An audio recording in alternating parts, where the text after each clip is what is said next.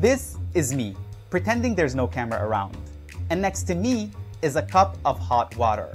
And if you've never been to China, you might think I'm about to make tea or coffee, but I'm not.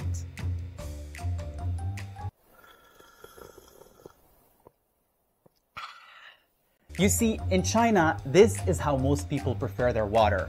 Hot water is a staple here, and you can find it everywhere. In restaurants, hotels, airports, train stations, trains, even at the biggest political event of the year, the Two Sessions. And if you can get past the plain taste, you'll realize that this humble cup is infused with a rich history, although it didn't reach its peak popularity until recently. And today we're diving right into it.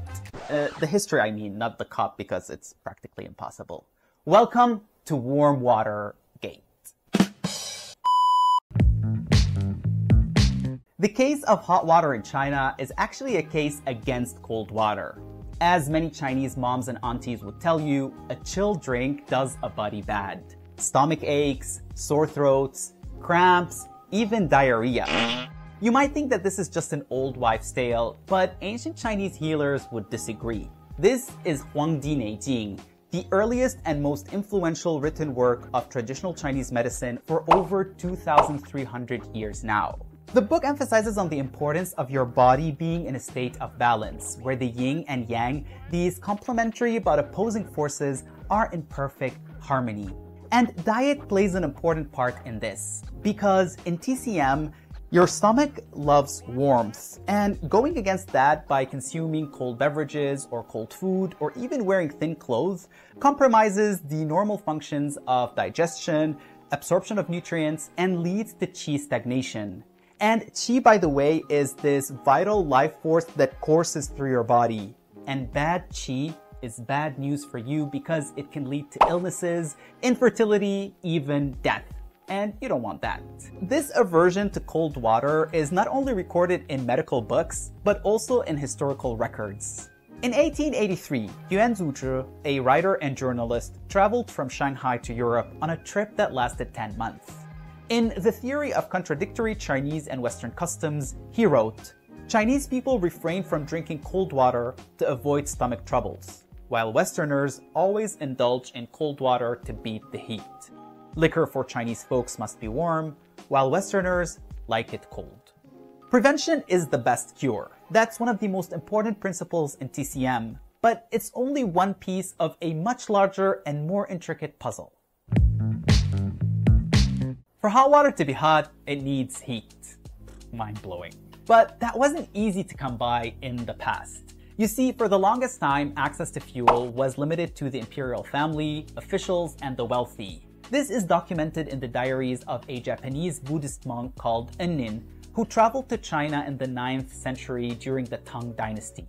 He wrote about families in Shandong who did not cook soup to eat, but only ate cold dishes for years. Even when guests came, they served hollowed bread and cold dishes. Around the year 1000, charcoal in the city of Kaifeng, the capital of the Northern Song Dynasty, was 16 times more expensive than wheat and 6 times pricier than rice. Even when boiled water was around, it was reserved for those truly in need, like the sick, the elderly, and pregnant women.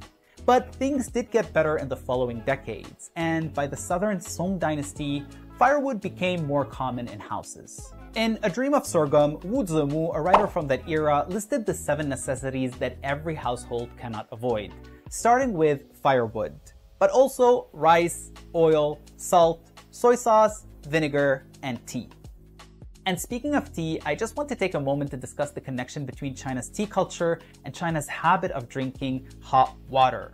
There's this general idea that since China loves tea and tea loves boiled water, then China must love boiled water too. I don't know what I just did, but that's the connection. Actually, the development of these two traditions happened separately and at different timelines. Tea culture emerged much earlier in China and reached its peak in the Song era, when tea became for everyone, from the literati to the commoner. Tea houses and tea vendors popped up, and even tea competitions were held for sellers to show off their skills and the quality of their drinks.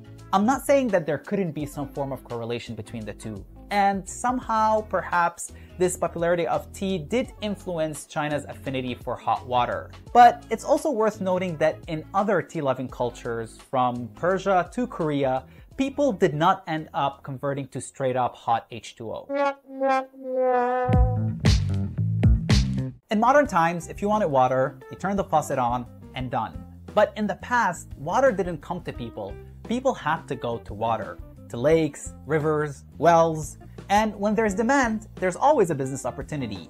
Enter the water carriers. They were the original home delivery folks, crossing the city with water on their shoulders or in wheelbarrows. In Tianjin, for example, this line of work dates back to the 1400s. And when Lawrence Oliphant, a British diplomat, visited Tianjin in 1858, he noted that most common commodities sold on the street were water and firewood. Along with the water carriers, there were also water shops, which provided not just any water, but hot water. These businesses offered convenience and an affordable alternative to keeping stoves at home running outside of meal times.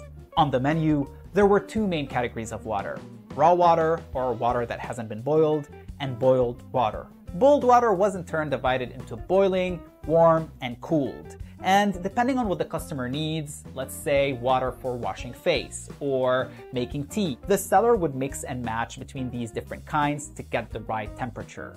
Even when water pipes and communal taps were installed in neighborhoods, water shops remained in demand, with hundreds, even thousands in some cities by the 1950s. And it wasn't until faucets became common home fixtures that these shops began to gradually disappear in the 80s and 90s. Drinking hot water today might be a matter of preference, but it was born out of necessity. And one of the biggest boosts for this practice in China came from an unlikely source: cholera. It was one of the most dreaded diseases of the 19th and early 20th centuries, and much like elsewhere in the world, China wasn't immune to it. There were 46 outbreaks of varying degrees in China from 1817 to 1934, and the disease continued to make the rounds until the late 40s, infecting and killing countless people. What the cholera did was that it changed how city authorities approached water supply and management. Rivers were the main source for domestic water, but rivers were also polluted with waste and sewage. And so, in order to prevent disease, river water needed to be treated. And I know it sounds like I'm stating the obvious here, but at the time it was a big revelation. And so cue in a string of PSAs on how to make water safe for consumption. In 1907, the Qing government told the citizens of Tianjin, boiled tap water is always ideal for drinking. Do not make any exceptions. Even after China took off its imperial robe and stepped into its Republican era, the reminders continued. Throughout the 1920s, disease prevention authorities would take out space in newspapers to dispense advice. One announcement in 1922 read, "Never drink unboiled river water. You can very easily get sick if you drink it. Absolutely do not drink ice water." In another, they said that the sale of all cold foods such as ice water, hot jelly, and dried apricot juice mixed with block ice, whatever that is completely prohibited. Violators even risked having their businesses shut, getting fined, and even sent to hard labor. A little bit too intense if you ask me, but this goes to show how hot water was becoming a matter of public health, and for some, the difference between life and death. The habit of drinking warm water really benefited from this push to make people drink boiled water. Over the years, there were many public health campaigns that tried to make boiling water before consumption trendy, although it did take a few tries. In 1934, under the rule of nationalists, this man, Chiang Kai-shek, introduced the New Life movement. It can only be described as a government-sponsored etiquette course, which Chiang believed held the key for national salvation. The campaign touched on virtually every aspect of daily life. Excuse yourself when you bump into someone. Walk on the left side of the street. Let women pass first. Sit straight when you're eating. Don't drink water if unboiled. The campaign was a failure, mainly because it was too utopian for the reality of China at the time, which was in a state of turmoil. In parallel with that, the Communist Party, which was at war with Chiang, was also advising supporters in villages to go for boiled water. The direction even applied to the Red Army, with soldiers caught drinking untreated water even reprimanded. And when the Communist Party took control and founded the People's Republic in 1949, they launched a new era of campaigns that focused on public hygiene and sanitation. Posters were plastered everywhere, teaching folks how to keep their villages clean, warning about the dangers of mosquito-borne diseases, and showing kids how to develop good habits. Naturally, water hygiene took center stage. Illustrations showed women pouring steaming water into porcelain pots, school kids reaching to insulated hot water dispensers, and mothers filling up thermoses with piping hot liquid. The slogan might have been, "Drink boiled water," but the photos mostly showed people enjoying warm water.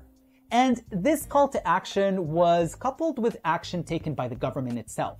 Schools and factories were equipped with tea and water stoves, communal kitchens in the villages served up hot water to combat pesky diseases, and doctors were dispatched to show people up close what lurked in untreated water. This mass mobilization wasn't just a sanitary movement, it was also a patriotic one, because observing cleanliness, food hygiene, and vaccination was as much about protecting the public's health as it was about ensuring the nation's health. Remember, this was a time when China was focused on production and increasing productivity. And so, slowly but surely, everyone became familiar with the mantra 喝开水, or drink boiled water. And when thermoses took off in China, there was really no turning back. They made ideal wedding gifts, accompanied college students to their dorms, and in some parts of the countryside, they were more common than flashlights. Thanks to them, water was only a twist of a cap away.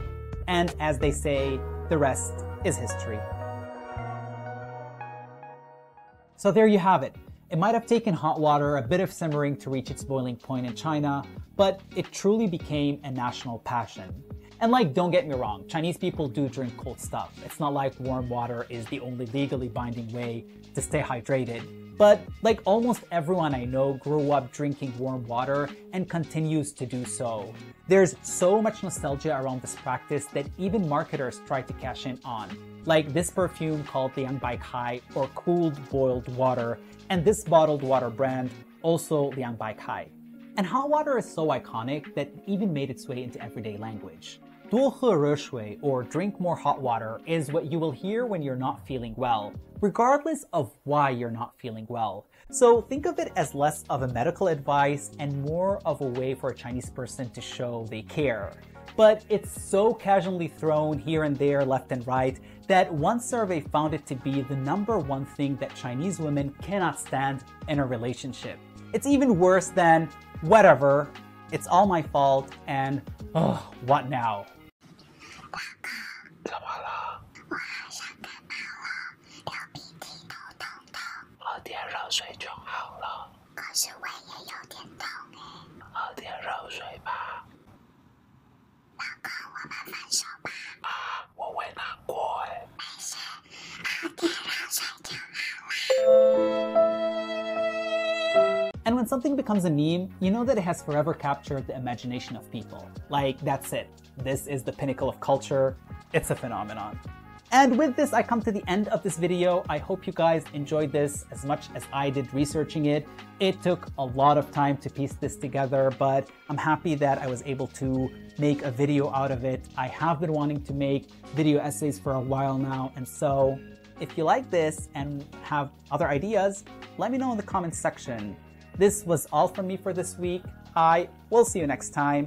Until then, 多喝热水 and 再见.